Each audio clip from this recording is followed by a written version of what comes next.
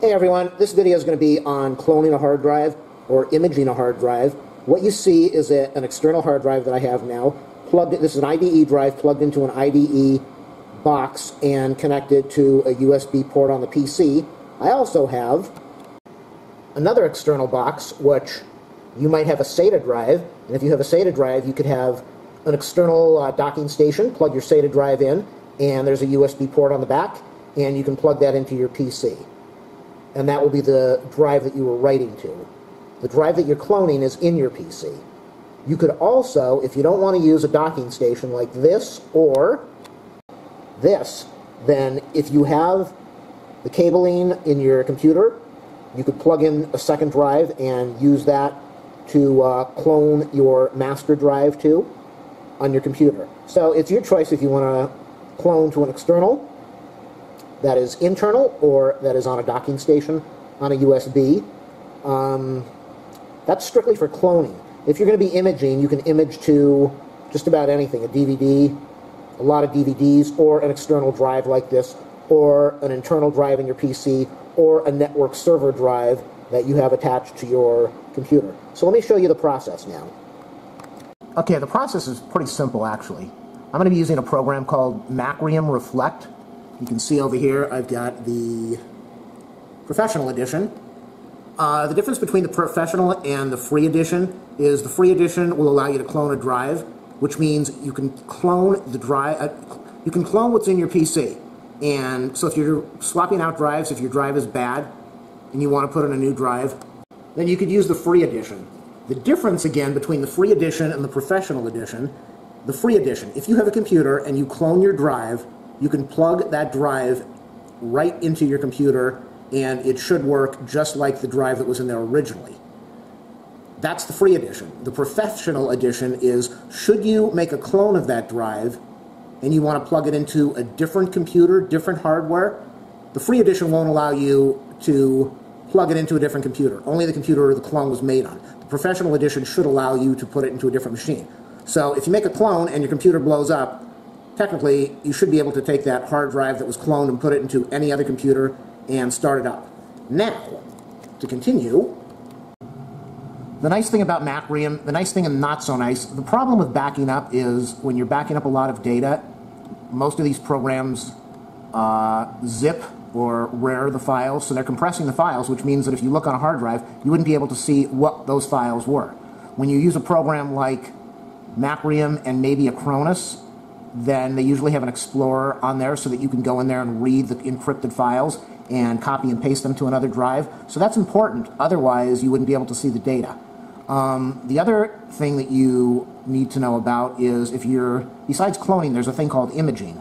Say that you don't want to make an exact copy of that hard drive. You want to take an image of that drive.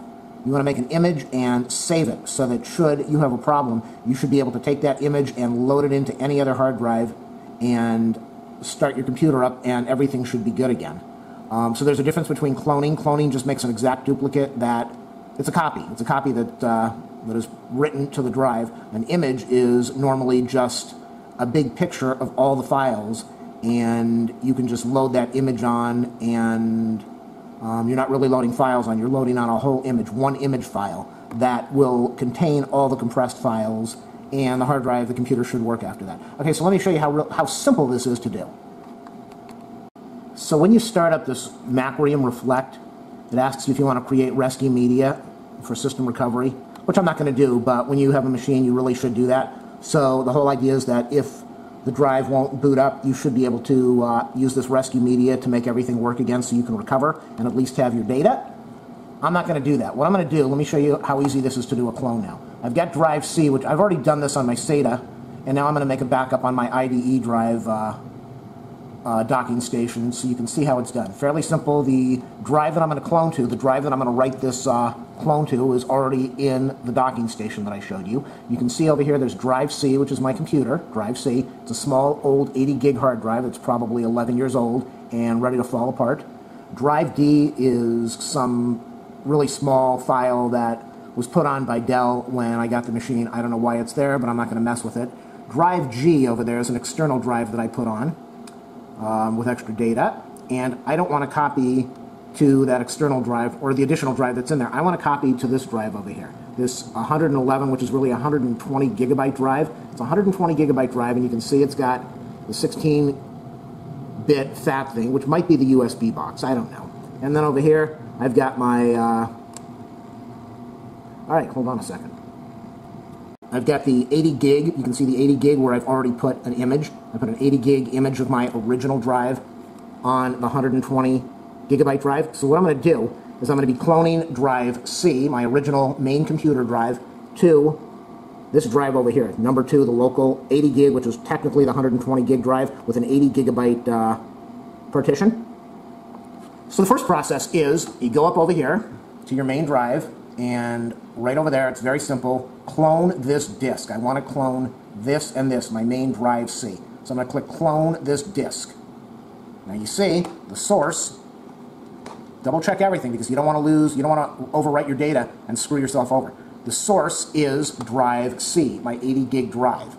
The destination, copy partitions, destination. See the difference over here? Source and destination. There's source and destination. The destination is going to be copy, select drive to clone to. So I'm going to select drive to clone to, and the only drives that it's going to give me to clone to now are that 120, which is really listed as 111 gigabyte, with the 80 gig partition. So this is the drive I'm going to clone to.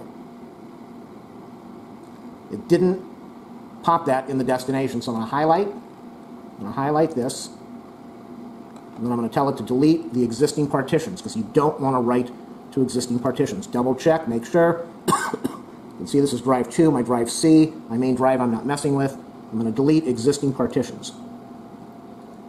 Delete existing partitions. Now what I have is a 120 gig drive that I can write to. Now what I have is my source drive is drive C, my destination drive is drive 120 gig, and I've got both of these boxes checked over here. So I'm going to copy the selected partitions. Now you can see over here, it just wrote this down, drive 2, local 80 gig, and then it threw this fat table, this 16-bit data thing in there. Who knows what that's for? Now all I do is I go down to click Next. And what we see here is I'm going to be getting my source drive, the 80 gig, my destination drive is 120 gig. First operation is copy drive C, which is really drive D. You can see I'm copying drive C. Well, I labeled the disk drive C. Drive D is going to be copied, primary. Drive C, which is my 80 gigabyte original drive, is going to be copied. And then I'm going to end up with a new drive on my 120 gig hard drive. So that's what I want to do. Once I'm finished, I just go over here and click the finish box. And if I screw this up, here's another thing over here. You can see over here it says intelligent sector copy. You have an option. You can say that this drive right now is 80 gig. Intelligent sector copy will only copy the sectors that have data in them directly onto the hard drive. You can also do a sector by sector copy, which is an exact fingerprint duplicate of that hard drive, which will copy every sector of the 120 gig or whatever you have to the new drive. Well, I don't really care about that. I don't want to do that. I'm just going to do the intelligent sector copy. I'm double checking again, operation copy my drive D, copy my drive C, and hopefully I don't ruin this. I'm going to click finish, and here we go. Dismounting drives, which means it's disconnecting the drives from Windows, and now it's going to start doing what it needs to do. These drives will be overwritten. Are you sure you want to do that? Yes, continue. And now down in the bottom, you can see that MACRIUM is now doing the clone.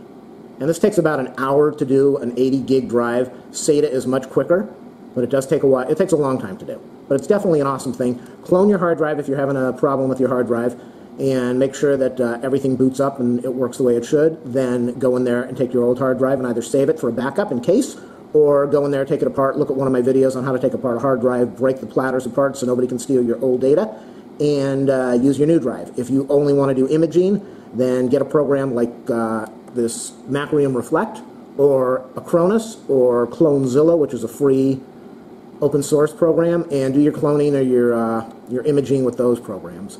All right, what we see now is it's making snapshots of the volumes. It's actually taking a picture of everything, a digital picture of the hard drive, and then it's going to go and start writing all of that data to the new drive.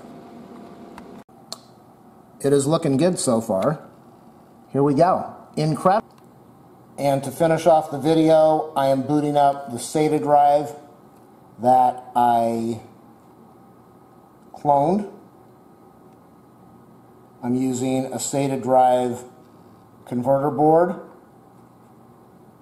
And let's see what happens here.